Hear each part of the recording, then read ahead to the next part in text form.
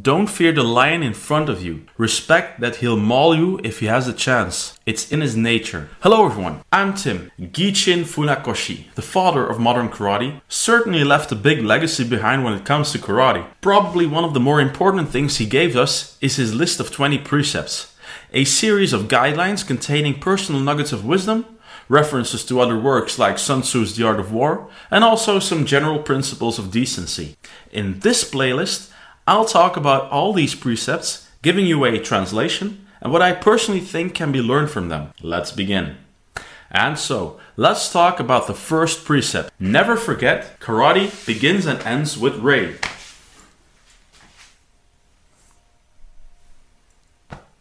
We used to have a saying in our dojo at Kani, Uchi: hit him in the face, but with respect. Kidding aside, in any interaction with a fellow human being, respect should always be top of mind. Be it a handshake, a nod, a wink.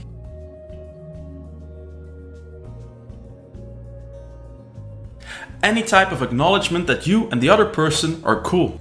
Outside of karate, this improves your social interactions immensely. So the first precept is a strong one. We bow many times in the dojo. At the beginning and at the end of each lesson, before and after performing our kata, when leaving and stepping onto the mat, and before and after a sparring session with our partner.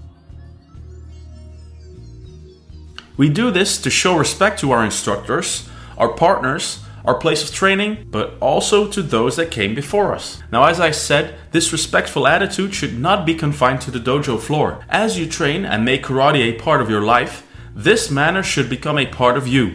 Since we're not in this world forever, and since it's just a small world, take the time and start and end your days with respect too.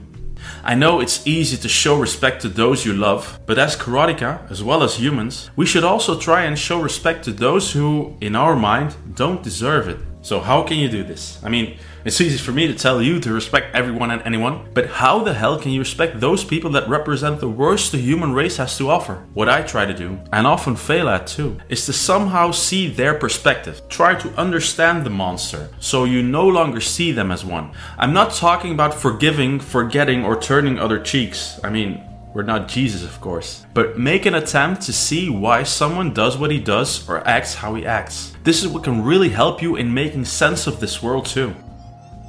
I know that you, dear viewer, will point out that it's impossible to respect Hitler, Pol Pot, Bin Laden, some of the poster boys for human monstrosities. But I counter this with, respect is not the same as condoning. It is not the same as love. The only thing it is an acknowledgement that they are also human, meaning no more or less than that. Respect also teaches us what threat any of the before mentioned people pose. Don't fear the lion in front of you. Respect that he'll maul you if he has a chance. It's in his nature. Respect it, but don't accept it.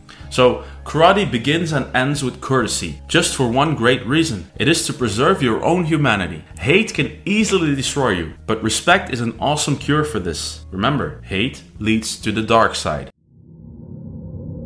If you like my take on these precepts, then a sub would be respectable. So, first precept done. Damn, that got deep. At least I got in a Star Wars reference at the end, so not a total failure. If you're watching this and the playlist is still empty, never fear. I'm churning these out at one every week, so be on the lookout for them. In any case, click here for more. For now, let me wish you a wonderful day, and as always, thanks for watching. When Chuck Norris was born, the only person that cried was a doctor. Never slap Chuck Norris.